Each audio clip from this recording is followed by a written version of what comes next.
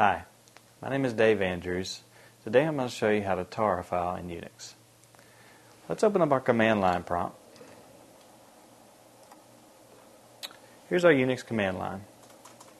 If I do a directory listing, you'll see that I have multiple files in this folder. Let's create a test file that we're going to tar up. I'm just going to call it myfile.txt.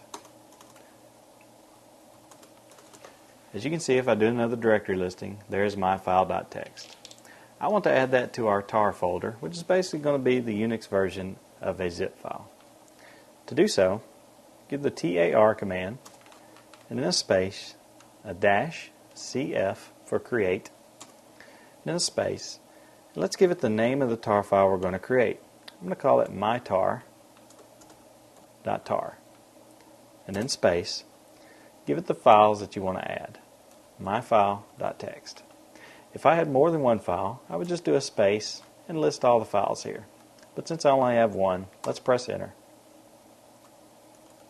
Oh, I gave it the wrong file name, so let's clear that and say myfile.txt. Now if I do a directory listing, you will see that the mytar.tar has been created, and if I extracted it, it would include myfile.txt. My name is Dave Andrews, and I've just showed you how to create a tar file in Unix.